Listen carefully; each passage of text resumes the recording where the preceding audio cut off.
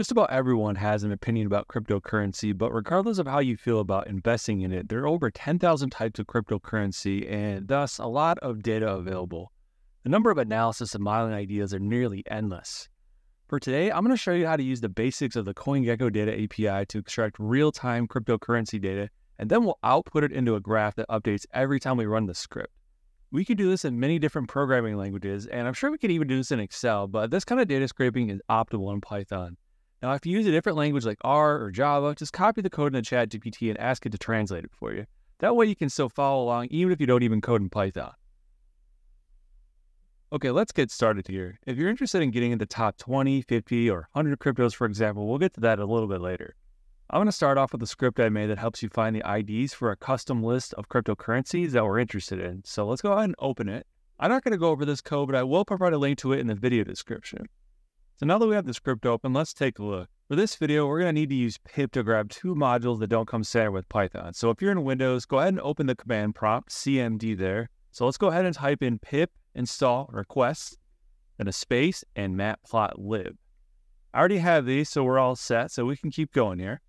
But all we care about right now is finding the IDs for our list of cryptocurrencies. As you can see here, I have a list of cryptos for which I want to search for the ID, and we have Bitcoin, Ethereum, and Litecoin. You can change this to whatever you want. Okay, let's go ahead and run this and see what we got here. So you can see there's a bunch of results here, more than you might have expected here. So let's first find Litecoin here. We want to find the regular Litecoin ID. So it's right there. I'll do the same thing for Ethereum. Okay, it's right there. And then finally, we want to do this for Bitcoin. And you can see there's a bunch of different Bitcoin variations here. And once we find these IDs, we're going to send this as part of a request to the CoinGecko API. All right, let's go ahead and open our second script here. And this is what's going to do all the magic here. Okay, let's make this a little bit bigger. Okay, we're going to start with the request module, and that's going to actually make the request to the API. And matplotlib, as you might have expected, that's going to plot our data into a graph. Datetime is going to allow us to properly format and work with our dates. We're going to start our definition right here, get crypto data. So we want this URL. This is the CoinGecko API URL. And so we're going to need that as our base URL right there. These are the cryptocurrencies that we obtained earlier. So we have Bitcoin, Ethereum, and Litecoin. And of course, if you just want to get the top 50, top 20 cryptos, we can do that too. And I'll show you how to do that a little later. So right here, we have our parameters. So we have crypto versus a certain currency. So for example, United States dollar here. So we might find that one Bitcoin is 64,000 USD or United States dollars. You can do other currencies. If you look to the right there, I got you some examples. All right, so this IDs right here, this is going to join these crypto IDs right here, and it's going to put it into a comma separated string, basically going to look like it does now in many respects. Now this is the order, and I have by market capitalization in descending order. There's lots of different ways you can do this. You can do it by the volume. You can do it by how CoinGecko has it. So for example, like this, you want it in their order. If you look to the right, you can see the different options for that. Since we're only interested in 3 cryptocurrencies for now, our setting right here basically counts the 1, 2, 3, and make sure that we get 3 results in a single page. It's basically just a safeguard to make sure that we get as many results as the cryptos that we've specified. So 3 right there.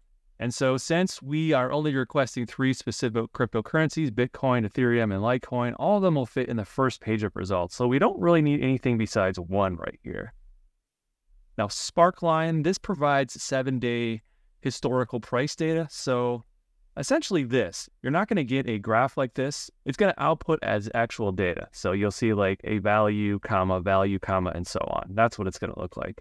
So right here, we're going to make our actual request. We have the URL, we have the parameters, and if everything works out well, we'll get a status code of 200, which means it was successful, and we'll get some data in the form of JSON. So if you want to just have a look at this, you can see here's our data right here. We have the Bitcoin, I saw Litecoin right there, Ethereum right there, and so on. We have all this data right here. We're going to parse that and put that into the graph. So I'm going to take this printout right here because we don't really need that unless you want to just take a look at that. And now we're going to extract the names and prices for the bar graph. Here's our names variable right here. It's going through that JSON file. It's getting the names, getting the prices. And right here, this is just a date and timestamp for the actual graph, just so we know when we extracted the data. So if we got it at 944, 945, etc., just so it's extra clear. Now we're going to actually start plotting in the bar graph right here. So we're setting the figure size right there. You can play around with these if you want. I found something that works good for, 3 cryptocurrencies. But again, just play around with it. Same here. Okay. We're throwing in those names and the prices from right here. And I'm using the sky blue color. You can use different colors if you want. Let's step away from the code for a minute and just take a look at what we've done so far. You can see the snippets of the code with the list of the crypto names and also the prices gathered from the API. In this bar section, we're putting in those lists, and I try to color code this so you can see the connection. We're also defining the color of the bars here to sky blue. You can make this whatever you want, but now you have a sense of what we've done so far. Anyway, I thought this might be useful. Let's just go back to our code now. This 4-bar and bars loop right here is just intended to get the number to show above each bar. This part might appear to be the most complicated part of the code. Maybe it is, but let me just break it down for you. So this part right here is used to place text on the plot at a specific X and Y coordinates. Okay, so this right here, this is retrieving the X coordinate of the left edge of the bar. And then right here, what we're doing is this calculation gets the X coordinate of the center of the bar where the text should be placed.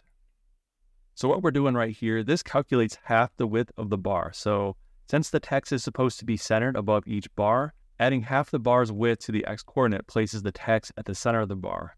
It's just a fancy way of making sure the text is in the proper place. Okay, this is the Y coordinate of the text, which is the height of the bar. This seems sort of complicated, but what we're doing is first we want to output a $sign. We want the numeric value, and we want to make sure that the number has 2 decimals. So $88.34, for example. We want to be able to do that with 2 decimal places. HA just stands for horizontal alignment, and this is vertical alignment. And so that's what we're doing with center and bottom right there. Okay, from here, it gets pretty easy. We have the title. And of course, if you change USD over here under currency, make sure you change it down here. Same down here. So our Y label, our X label. And we're going to rotate the X axis label so it's just easier to look at. You can play around with this if you want to. We're going to adjust this to prevent clipping of a label. So what does that mean? In the context of matplotlib, clipping of labels refers to a situation where parts of a label, maybe the X-axis or Y-axis, anything just gets cut off or it's not fully visible because it's beyond the boundaries of the plot area. So we don't want that to happen. It's just going to look bad that way. And this is just going to show us the actual graph and all of our data. And that's really the magic right there. You can also export this to an image if you want. There's a bunch of things you can do. And if for some reason we do have a status code that's not good, that's other than 200, it's going to print that right there. So you can see the else from this right here. So, and this right here, this is just checking to see whether the script is being run directly or is being imported into another script. I guess that's not really important for the context of this video, but I just wanted to explain that. So when we feel ready, let's go ahead and hit run and let's see what we got. There we go. So we got that price up there. So it was worth all the work, to get that to go above the line. You can see it for Bitcoin, Ethereum, and Litecoin right there. So let's say we want to just get the top 20 cryptocurrencies, for example. We want to get rid of our customized list right here. We want to get rid of the reference right here. In fact, we want to just get rid of this whole line. And this right here, I'm going to switch this to 20. So we probably want to change some of this stuff down here too. We'll say top 20 cryptocurrency prices in USD. I think we can just leave these 2 right here though. All right, so let's go ahead and run this and let's see what it looks like. So if you see something like this that looks bad, don't freak out yet, because once you maximize it, it can look totally fine. Of course, you can make some adjustments here. You can mess around with the text size, how far these are from each other, but this looks fine. This is just 20. If you did 50, you might have to do things a little bit differently. But for 20, this is totally fine. Anyway, I hope you enjoyed this video and found it useful. If you did, please let me know in the comments, and thank you for liking and subscribing. In the meantime, I'll catch you all later. Thanks so much.